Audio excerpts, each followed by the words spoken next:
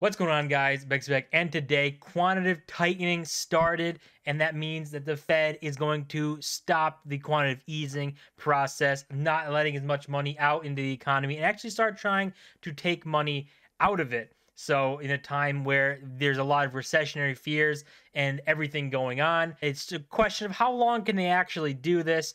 And the markets didn't react very well to it today, having a little bit of a red day, and the also basis point hikes that are coming with Canada's news that they're actually going to increase basis points as the expected 50 basis points on their rates, but they said that they are willing to actually go above and beyond to go after inflation. So a little bit of news: if Canada's banks doing it, maybe the Fed will do it. We'll see what happens. But the market didn't really like it too much. So we can see quantitative tightening starts today, the first time since 2018. Do you think this is bearish or bullish? I don't know how long they can actually do this for. So with the tightening and the place that the economy is in right now, it's not a very good place. The stock market is not in a very good place. So how long can they actually tighten for is the real question. With a lot of people calling for the complete reversal by the end of this year, where Jerome Powell comes out and basically says quantitative easing is back on and tries to flush money into the system yet again. We can see right here on this next tweet that they started tightening tomorrow, which is today, and they're going to process $47.5 billion per month for the first 3 months. Then it will increase to the full $95 billion 3 months later. They're trying to reduce their balance sheet by 7.6 trillion by 2023's end. I don't know how accurate that is. 7.6 billion. I think it's like 1.5 or trillion. I think it's like 1.5 trillion, but 7.6 trillion. There's no way they're getting rid of that much in their balance sheet. There's just absolutely no way. Who is going to buy it? First of all, $7.6 trillion.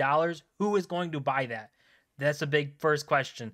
And then the second question: dumping that much money out into the market, or dumping that much in bonds, is going to suck money out of the stock market, which is already in a severely weak spot, and it's already in bear market territory for everything but like the S&P and Dow, and the S&P is almost there. So exactly how much they can actually do of this is the big question. Obviously, we know JP Morgan CEO came out, says to brace yourself for an economic hurricane, but how really trustworthy can that be when you look and you see Jamie Dimon on May 23rd saying credit looks really good, we've never seen it this good.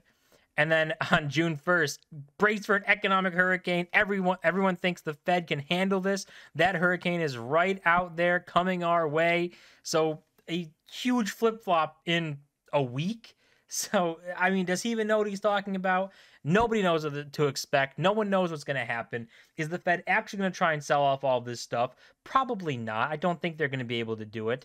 And if they can do it, that's going to suck so much money out of the stock market and into these bonds, because the rates are going to go sky high, and a lot of people are going to rather take a guaranteed 4, 5%, 6% rate in a bond than go and get a risky 7 to 10% return in the stock market. And we also have the Bank of Canada. You can see here hikes another 50 basis points, which was to be expected. That's what they were supposed to do. That's what was priced in.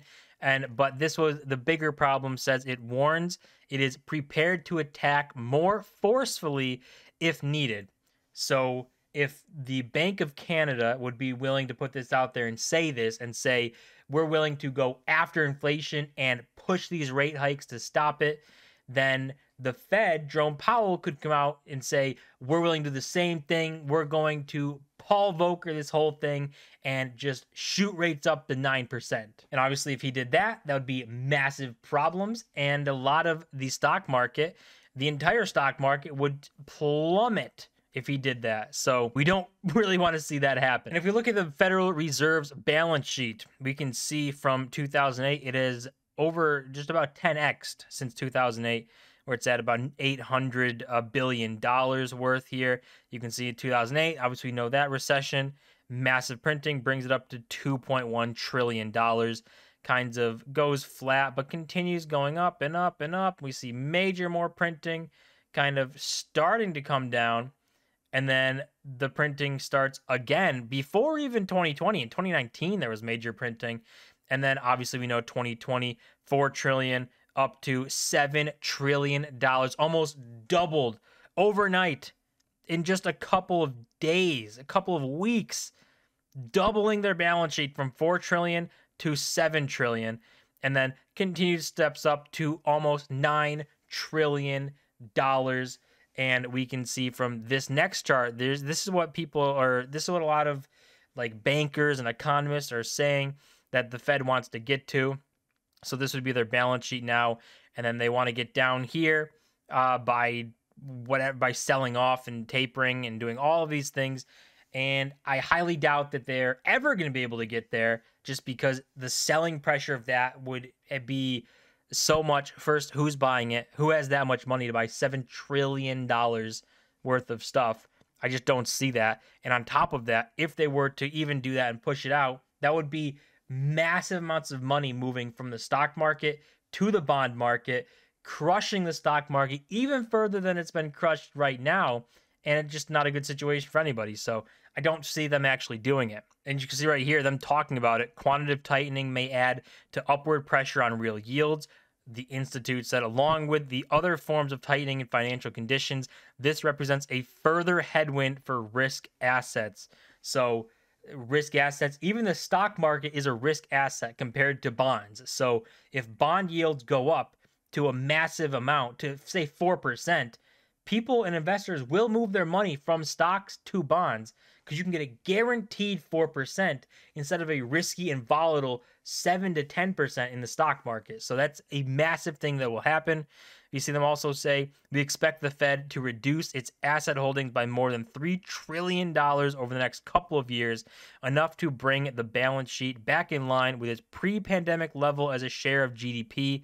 So this also, I don't think they can really do that. I don't think they're going to be able to get this done. $3 trillion over a course of a couple years. So like say 2 years, $1.5 trillion every year.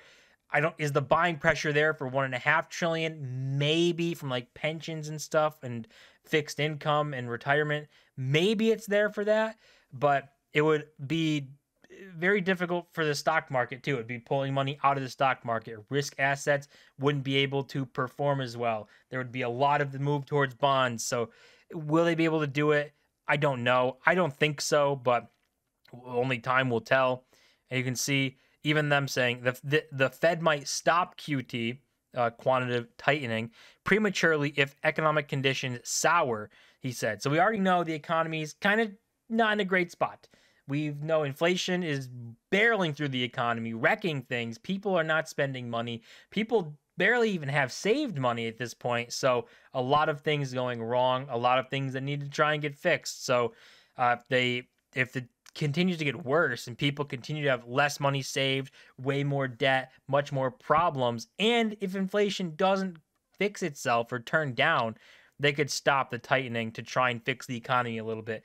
I think if they have inflation have an inflection point where it starts to go down or starts to not go up so much and even out and then start to go down, then I think that Jerome Powell and the Fed might stop tightening and start a little bit of easing, not like they were before, but at least a little bit to try and help the economy because it's not in a good spot. And with QT putting upward pressure on Treasury term premiums, which alongside a further slowdown in economic growth, will add to the headwinds facing the stock market.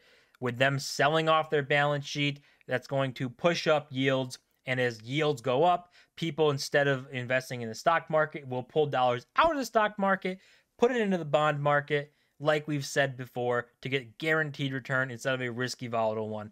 So if that happens and they see the stock market start really crashing, they might have to also stop tightening so much and start easing more and buying bonds so that people start investing again in the stock market. So it's a really tricky thing that's going on with the Fed and how they're doing everything. It's definitely not an easy line to walk on. So, tough for Jerome Powell to do it. But with everything that's going on, I just don't see them hitting their goals that they set out, like 3 trillion, selling off 3 trillion over a couple years, bringing this stuff down, not having the stock market collapse and putting the economy in a good spot while tightening. I just don't see it. We can see the US 10-year is on the rise. It was over 3% a little bit ago, a couple weeks ago. So we see it rising actually back to that as well, almost 3% yet again. And this, they just started tapering today. So we'll keep an eye on this as they keep selling. This rate should keep going up because they're going to be selling tons and tons of bonds. Selling pushes the rate up, buying pushes the rate down. So if this goes up to like 4%, 5%, I think there can be even 3.5%, something that's not crazy, but people would rather take that instead of investing in stocks. So if we see this start to go up like 3.5%, 4%, 5%, I think the stock market is really going to suffer. People are going to pull money out to buy a guaranteed return. So the real question with all this tightening is, can the Fed actually do it for a prolonged period of time? Can they do it more than just the remainder of this year or for the next year and a half or 2 years? It's something I don't think they can actually get done, selling off their balance sheet. I don't think it's going to be able to be done. I think they're going to have to turn around maybe by the end of this year. If inflation turns down, they might turn around the end of this year and start quantitative easing again to try and kickstart the economy. If inflation doesn't turn down, then they probably don't do that till next year or whenever inflation starts to turn down. They can have an inflection point. Whenever that happens, I think they'll turn into quantitative easing and stop tightening. So we'll see how the Fed responds after this quantitative tightening has been going on for some time, see how it affects the stock market, the bond market, see everything going on, and assess more from there. But I don't think they can do it for a long period of time. But that's going to do it for this video, guys. As always, remember to smash the like button and subscribe. And there to 1,000 subscribers. I'll see you guys in my next video.